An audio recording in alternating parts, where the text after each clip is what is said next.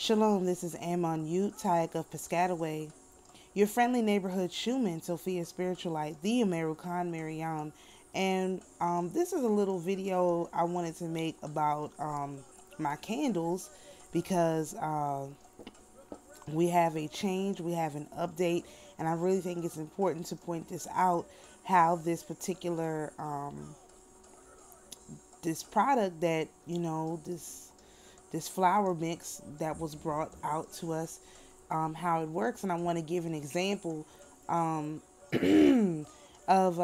another person who had an experience with it, and not on purpose either. So first of all, I have here 4 sets of candles. These are my last,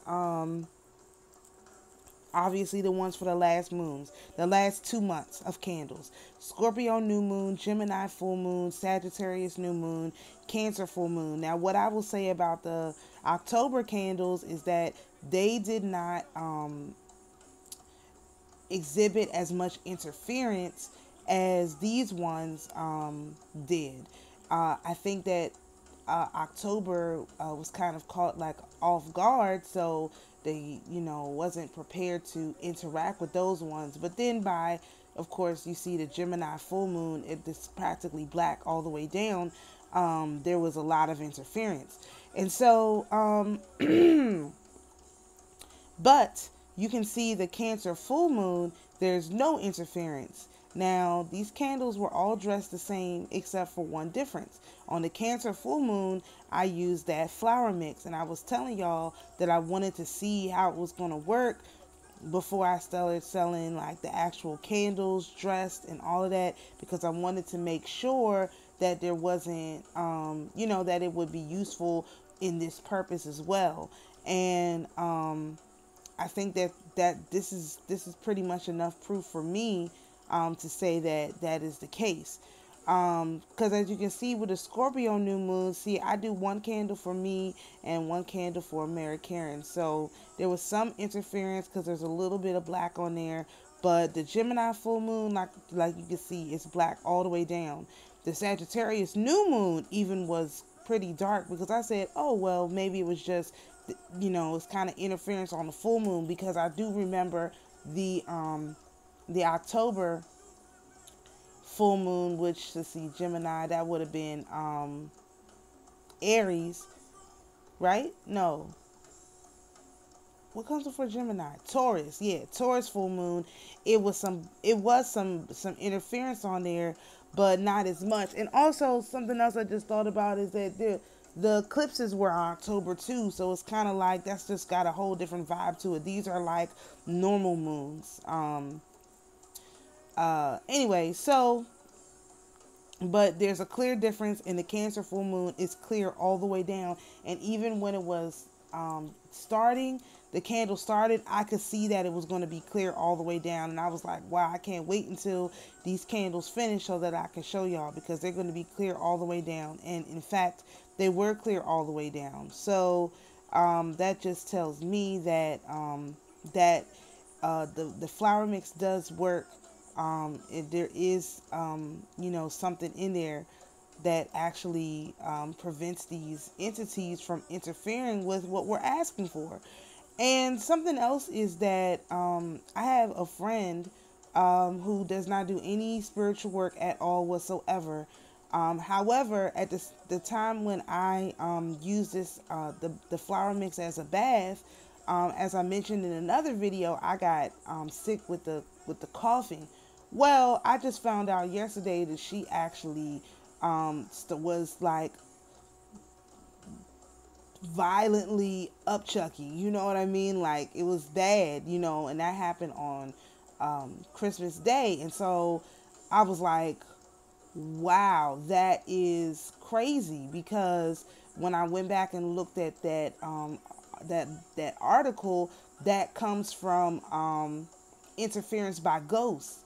So, and of course she's been talking about ghosts because of she works at a location which is actually indeed haunted, and these things been attacking her. So I'm sure it's more than that, but if she did some spiritual work, she'd probably fare a lot better. But anyway, that is to say that now seeing what these things mean in real life. She said she was thrown up really, really bad.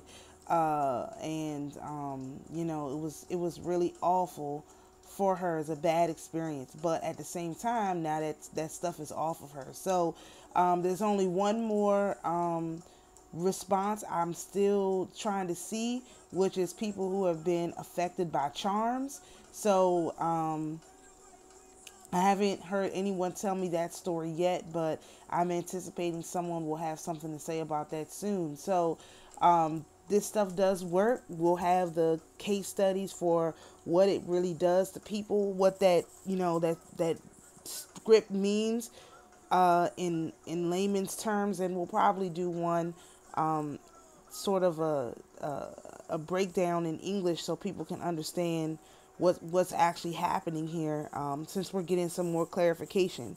So dress candles will be available on the website with the saints and the psalms to go with it, and the blend is going to be available. Of course, like I always say, I'm not gatekeeping the information. I told y'all how to make it. I told y'all where to go and find it. You can do your own. Now, I do my own stuff, you know, because I know a lot about our people, and I add some stuff in there that actually kind of do some other things too.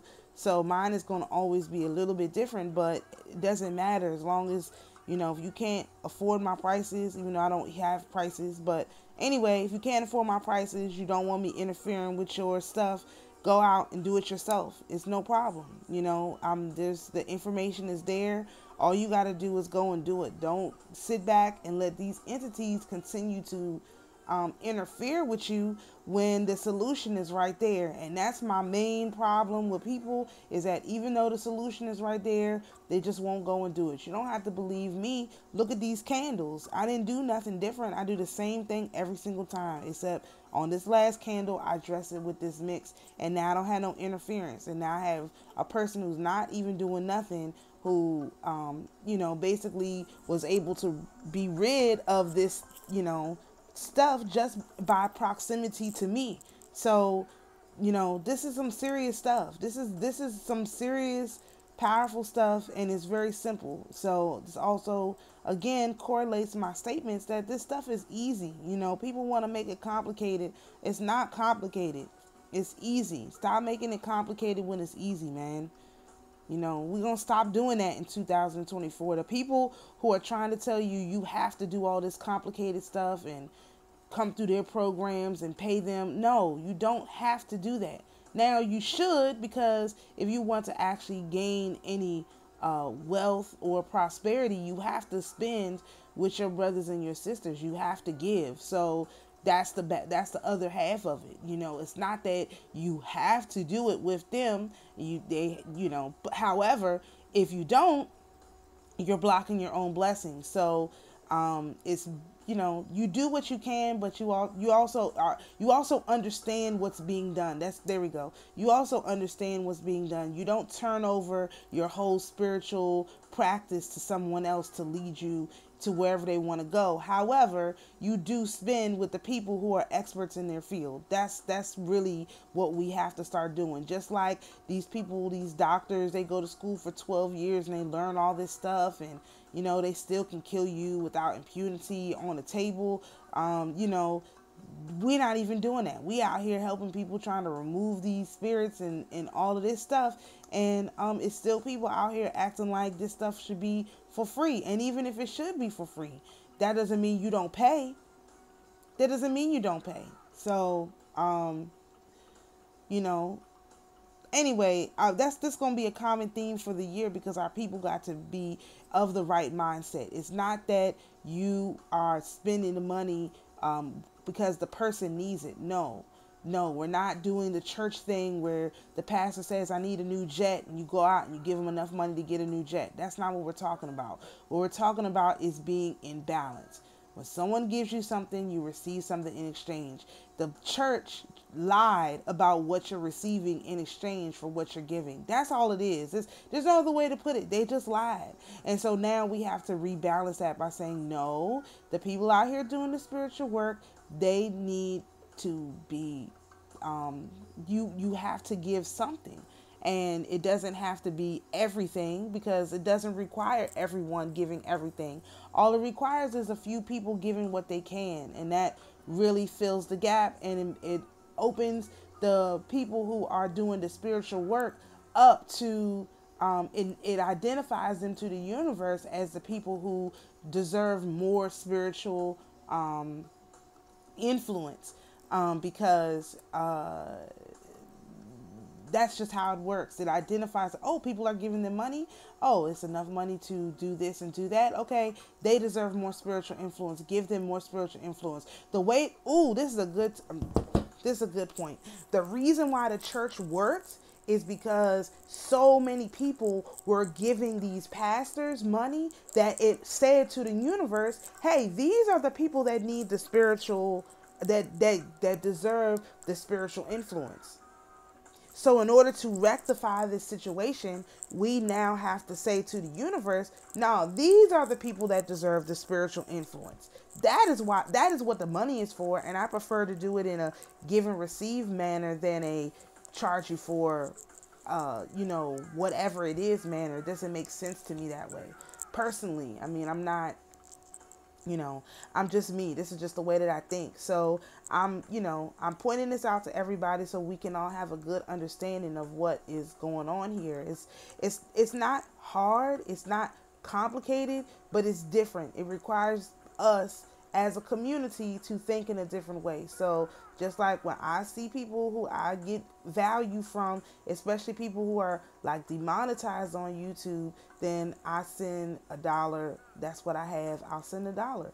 But that's the people that are providing value and really putting their necks out there to get information to us that cannot be obtained anywhere else. And you have to make that judgment for yourself.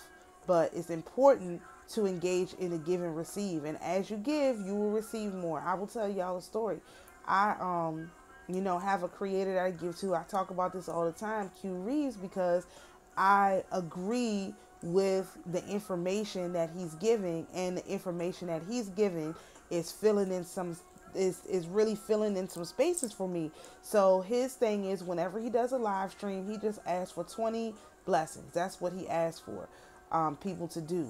And so I almost never watch live, so I never get my name called out, which is good. But I wait until once I watch it, then I send my $1. I scrape $1 from somewhere and I send it. Okay, this is what the give and receive really looks like. Like, this is what it feels like. Like, okay, you find somebody who gives value. They're demonetized, so YouTube is messing with their money. Whatever, it doesn't matter. It just gives you an opportunity to engage with that person and tell the universe, hey, this person is giving me valuable information. Please give them more information to share with me. You know what I mean? It's especially as the women. This is why it's really important for the women to engage these different spiritual people, the ones that they feel are giving them value, and invest in them, because that tells the universe, hey, give that one some more. We, the women, the daughters of Zion, the whatever you want to call us, we are the ones that are leading the call. So when we invest our money with different individuals, it is literally telling the universe, these are the ones. That's why the churches got to be broke down, because our women have got to stop giving to these churches and have to go out and find these really spiritual people who can actually help them, and not these churches. And that's why they got to be broke down the way that they are. And this has nothing to do with this flower anymore, but this is information I really need to get out there, because I don't think people understand how serious this is, and how easy it is to change things. It's not gonna. This is just some flour I blended together. It's not nothing super complicated. If I had thought about, this is what this means, then I mean, this is actually, for me, it's even crazier, because I used to follow a guy on BitChute. He got kicked off of YouTube, white guy, who talk about timelines, but he talks about it from the point of an atheist. And so it's interesting to hear how they explain, you know, what, or anti-religious, let's say anti-religious. I don't know if he's an atheist exactly, but he's not a religious person. And so he will talk about it from the point of history, sort of repeating itself, and how he talked about it in terms of numbers and calculations and stuff like that, right? Very, very different from the way that I actually, describe a timeline, or even a watcher does. And he had talked about one time, he talked about how pineapple could have evolved from grapes, because grapes are on a bunch, and then somehow they mutated to kind of form together, and then you have pineapple. Well, when I was doing this research on this wheat, one of the ways that it talks about it is like little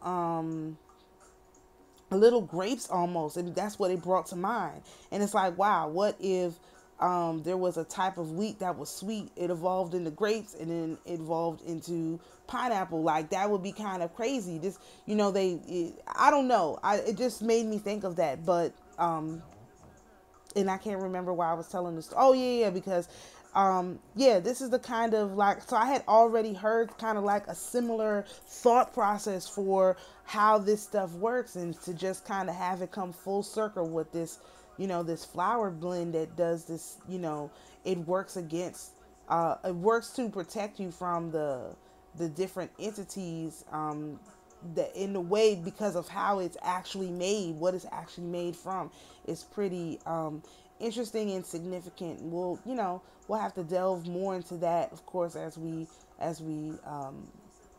do some more research into what this stuff means. So anyway, this was supposed to be a really short video, and I got kind of off track, but as you can see, like I said, in the experiment, our experiment has been successful. We're ready to move forward with the candles. I wanted to make sure that y'all would be protected before I started selling any candles.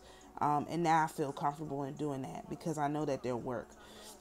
So, and you know that they work because you see my experiment right here. So, anywho, I hope that this information has been helpful to someone, and my ramblings are not too rambly.